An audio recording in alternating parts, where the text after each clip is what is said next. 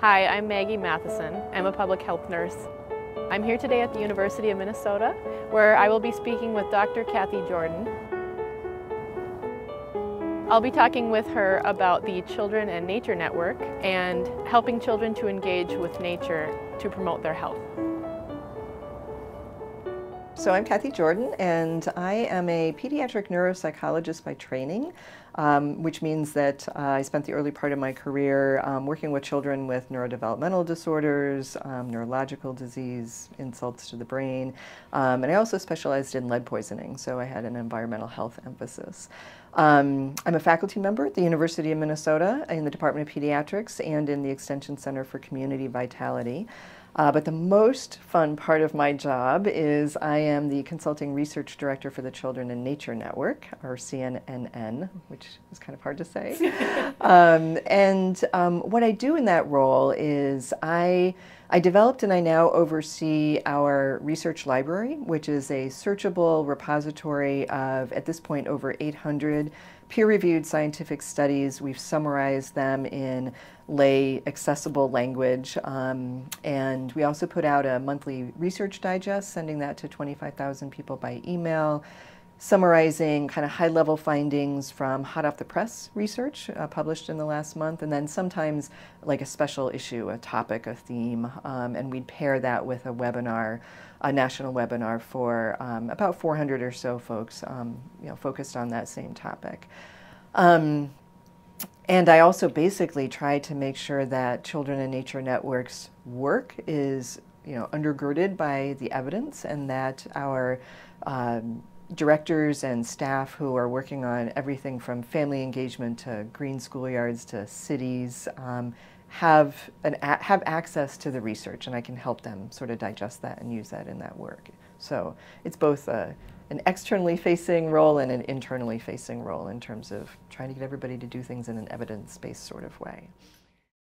So Children and Nature Network, its mission statement is really about working for equitable access to nature for the benefit of both children and the planet. And I want to kind of break that down or parse that a little bit. So the equitable access part is really important. Children and Nature Network has spent the last year or two really diving deep into relevance, diversity, equity, inclusion, and trying to look at themselves and also trying to think about how to move the movement around children and nature forward in terms of paying attention to equity, paying attention to diversity. Why do many fewer families of color enjoy the outdoors in the way that Caucasian families do, for example? So the equitable access is really important. And then the part about children and the planet health is important. It really recognizes that these are two interdependent things, that a healthy planet supports children's health and development, but that children who are connected to quality nature experiences fall in love with that nature and are much more likely then to do something to protect the planet. So it's this kind of mutually reinforcing or symbiotic sort of thing. So those words were chosen very carefully. Children and Nature Network is a backbone organization, meaning that we're not service delivery on the ground working with youth directly, but we're supporting those who do that work with youth and for youth, whether they be grassroots leaders out in cities and states around the country or policymakers. We're there basically to try to provide them with evidence, to help scale models that work, to support grassroots leadership. Basically whatever we can do to help the professionals that are working with children do a great job of connecting them to nature, and working with policymakers and city officials, helping them work with their cities, how it's designed, how it runs, so that the programs and the spaces best serve the nature needs of children and families. So. Wow, yeah, it sounds like you have, there's a lot of work being done on a lot of levels in several arenas. Yeah, definitely. It's fascinating. Do you have any examples you might be able to share of health promoting effects of children having regular contact with nature or the natural environment? Sure. At Children and Nature Network, we like to say that nature makes children healthier, happier, and smarter. And those three big buckets really capture the main areas of the research in terms of nature's impact on children. So healthier, if we think about physical health, like physical activity and physical fitness and weight management and eventually things like blood pressure control and things like that. It also includes things like myopia. So there's kind of an epidemic. I don't know if you are aware of this, but there's kind of an epidemic of nearsightedness in our country, but in other parts of the world, particularly in Asian countries, it's really, really a problem. And they have figured out that one of the reasons why that is happening is decreased exposure to sunlight, because sunlight in early childhood helps develop the shape of the eye, and it's about dopamine receptors, but if those don't sort of function normally, you get an abnormally shaped eyeball, and that leads to nearsightedness. Also vitamin D deficiency, spending an appropriate amount of time out in the sunlight is actually good for you, making sure you're not doing it too much so that you're not increasing your skin cancer risk, but some is good for vitamin D. So the physical health piece is one part of that, healthier. The mental health and emotional function piece is more that sort of happier part. So it's about everything from improving positive emotionality and decreasing a negative emotional tone, to depression and anxiety symptom reduction, to learning social emotional skills through nature, which is one of the most common outcomes actually, is when you're participating in nature activities, particularly with groups, and you're encountering the challenges that nature provides, as well as the sort of social challenges that doing it in a group provides. You're building communication skills and collaboration skills and conflict management skills and resilience and that sort of thing. So those social emotional skills are really important. And one of the major findings and one of the major theories has to do with stress reduction, and so that's a primary one about the happier part. And then the smarter piece is about cognitive development and learning and educational outcomes. So we know that nature exposure improves our attention and our cognitive function. We're better able to kind of control our impulses and manage our behavior and stay on task. Children who are learning in a nature context are achieving more in terms of knowledge gain about whatever that subject is. It doesn't have to be about the environment. It could be about math, or something about literature, or something about geography, but they're using that nature context in a way that helps them find the real relevance of this subject matter to their own lives. And so grades go up, and standardized test scores in reading and math go up, those sorts of things. So healthier, happier, smarter is just the quick way of saying there's a bounty of research in all of these areas.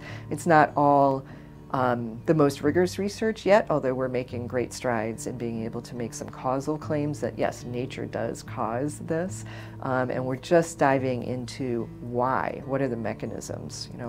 Why would grades go up? That sort of thing. So lots more to research, but a lot of research is pointing in positive directions in all three of those areas. Yeah. I'm glad you brought up the research. I do hope that some of this will kind of incentivize or spur nurse researchers to take up this subject, because I think it does lend itself to nursing in a scholarly fashion and other avenues to promote this connection. Yeah. I think the healthcare profession is an incredibly important ally in this. For a number of reasons. One, they're relatively new to this in terms of being a sector that is jumping on board, and maybe it's a little bit of a no-brainer, but in a way it's still kind of the unexpected messenger. When the doctors start jumping on board, it's like, oh, here's somebody with credibility who hasn't talked about this yet. This message carries weight. And so utilizing that sort of positional power to advocate whether it be with the American Academy of Pediatrics or, the Nursing Association, really using your voice as a professional with expertise in what makes for happy, healthier, and smarter kids. This can really go a long way towards moving policy in the right direction, getting practice uptake, that sort of thing. So essentially being an advocate, being an ambassador, and utilizing, sort of the position that you have as experts and credible people in our society to push this message. That also is important to do with families directly. So utilizing things like child visits or other sorts of contact with families to educate about the benefits of nature in all the various ways we've talked about, and being specific about ways that nature can improve the health and development of the family members. And this kind of gets at that idea that you could actually prescribe nature. Pull out an old-fashioned paper and pencil, prescription pad, and send the family off with a prescription that helps them understand where they could go, how long and how often they might do this, and what they might do while they're in nature, so that they can best address the issues that they're having. So for example, if you really want to help family members increase their physical fitness, maybe work on weight management or hypertension issues, you might prescribe a certain frequency, a certain amount of time, and a certain intensity of exercise in a particular natural environment. If it's managing anxiety symptoms, you might prescribe a different sort of setting and a different kind of activity that's more relaxing and restorative. So really utilizing your ability to guide and to prescribe to make families aware of the potential for nature to improve their family members' functioning. And then I think also, being aware of what the natural resources are in the surrounding areas that your families and patients and people that you're connected with are functioning in, so that you can be a resource for helping people understand what the park system has to offer, or where green schoolyards might be, so that you can, really advise in a very specific way how families can take advantage of all the amazing natural resources that we have. Another thing that I think healthcare professionals can do is to advocate for changes in healthcare environments. So how can everything from the hospital room to the doctor's office to the waiting room to spaces out in our communities be designed in ways that are going to promote that nature connection? There's really interesting research about the views from a hospital room shortening hospital stays and decreasing pain and improving recovery. Views out of classroom windows, improving children's attention and their wellness while in school. Indoor nature, bringing plants and animals, indoors.